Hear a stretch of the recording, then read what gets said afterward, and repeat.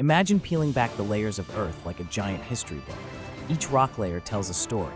Some whisper of ancient oceans, others of fiery volcanic eruptions.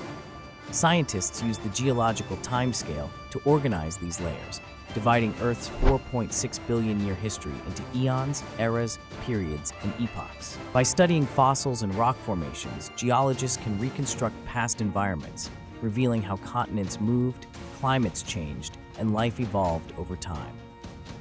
The oldest eon, the Hadean, was a hellish time.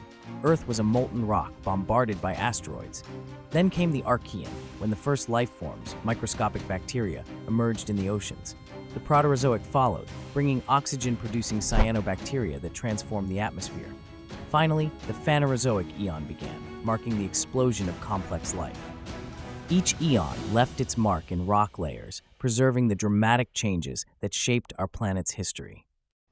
The Phanerozoic eon is where things get really interesting. It's divided into three major eras: Paleozoic, Mesozoic, and Cenozoic.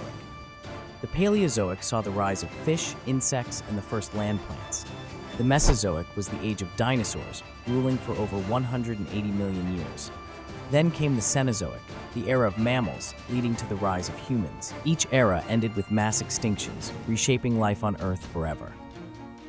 Fossils are time capsules, helping scientists date rock layers. The principle of superposition states that older layers lie beneath younger ones.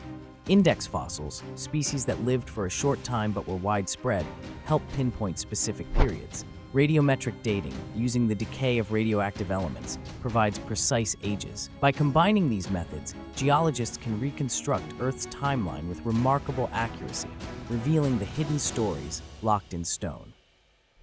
Earth's layers are still forming today.